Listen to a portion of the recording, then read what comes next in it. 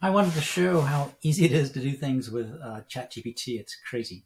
Um, what I wanted to do was basically graph the number of days it took to get to a million users by different technologies. So here's my list. I have Chat GPT, iPhone, Instagram, Spotify, Facebook, Airbnb, Netflix. And then these numbers in column D, 5, 74, 75, are the days to a million users. I thought this would be super easy to do in Excel, but it's really hard. At least I haven't found a way to do it that's easy. So I'm going to select my data and I'm going to say insert. I'm going to do a scatter plot. And what we see is that the days are on the y-axis, and on the x-axis is just the categories. Basically, it hasn't given me the names. These are the different technologies without the right labels. I thought maybe if I laid it out differently. So here I pivoted the table, insert, scatter plot, and actually gives me the exact same graph. I can go into the graph and select data and say switch the wrong column. And now I sort of what I want. The days are on the left. On the y-axis. I actually want the days on the x-axis. But here I have the number of days it took to get to a million users. And they're different color coded by the different technologies. And I hear the technologies at the bottom. It's hard to see. This needs to be formatted. But I want this flipped. And I want lines. I want a line that goes from 0 to the data points. Scatter plots won't do it. You can actually add a trend line. So I double click on it, add a trend line. There's a trend line now. If I want that to be solid, I need to go in and edit it. Also, if I want a label, I need to edit it. What I ended up doing is actually adding every single one of these one by one, because I wanted the y-axis to be day 0 to a million and the x-axis to be days. But as you can see, the defaults are really light. These labels, I couldn't get those labels. These are actually text boxes that I made and put on the graph. So anyway, let's go to Chat GPT. Oh, did I lose my Chat GPT? So I'm going to do it saved count. So let's just go up. So I say, I want to graph the number of days 7 technologies took to get to a million users. They are ChatGPT 5, iPhone 74, etc. Here's a bar chart. I don't know where the bars are, but it's a good start. Then I say, please write code to graph the data. So what I can do is copy this code, go over to my shell, do Python,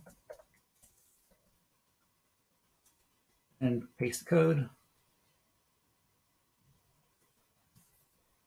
And there I have it. Now, this isn't exactly what I wanted. So what I have, here's the technologies. And basically, things are mislabeled here. But basically, on the y-axis is the number of days it took. So I wanted to get more like I had in Excel, where there's a line going up. So I'm going to talk to GPT, say, reverse the axis. So I can go try this, drop it in.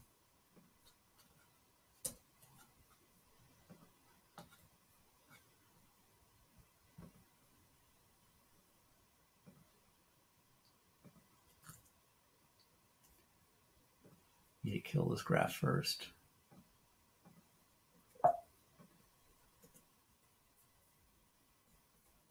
Okay. Now, sort of have it. So days to a million users. I want this on the x-axis. Getting closer. Let's just keep playing. So that's not what I want yet. So say, write the code to make a line, make the graph of the line per technology. Like I don't want one line. I want there to be 7 lines. So let's see what it does then.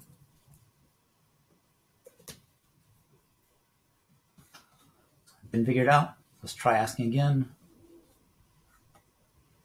Write the code to create a graph where there's a line for each technology starting at 0 and going to the number of days it took to get to a million users.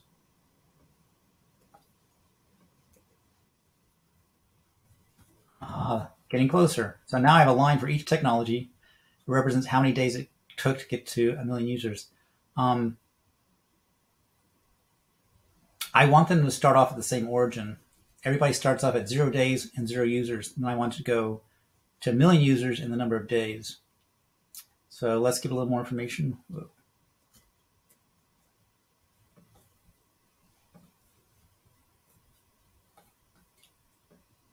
Okay, update to create a line graph with separate lines for each technology, with each line starting at 0, 0 and going to the number of days to get to million.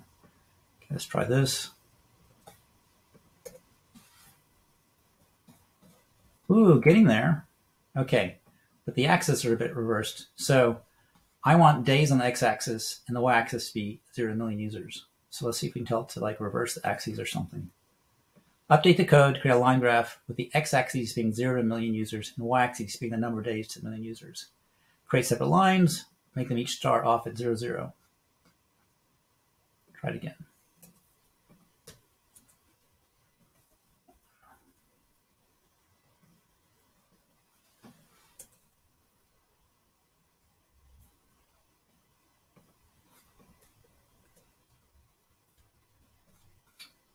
Okay, getting there. Almost there, except basically 0's on the right, I want 0 on the left. Okay, perfect code. Just change it to start with the x-axis at 0 on the left and go up to the right. Okay, let's try this. Oh, gotta kill that window.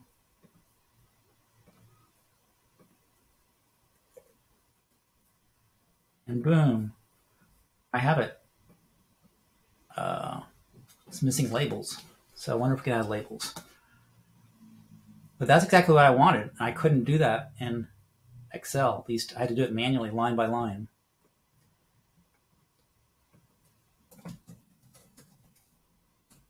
Code.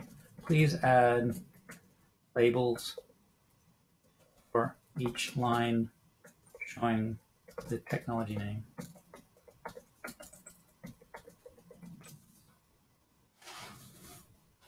See how long it takes? This is live. The rest of mine ran before the video.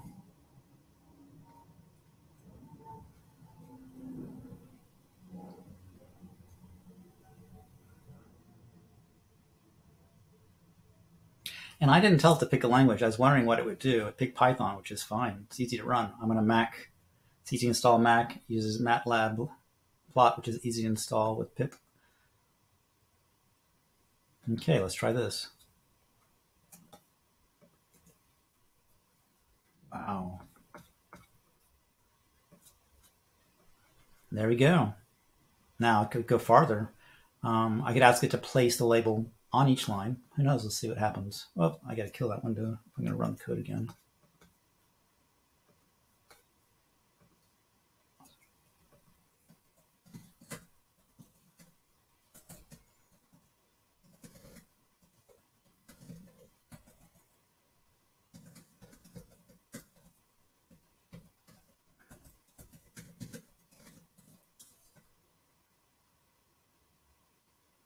Awesome. Please place the labels on the chart area next to each line.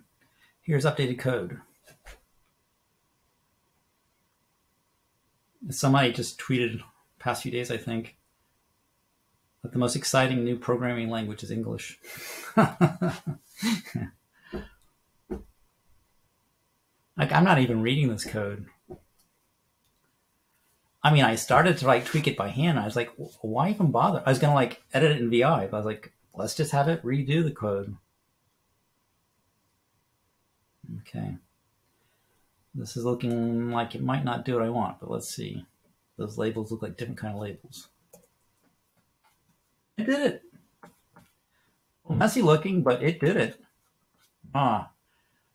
Okay, needs a little bit more formatting, but you get the idea. I'm like, I'm just asking it to do things. This is freaking amazing. Okay, I should stop this video. How do I stop? Was this not recording?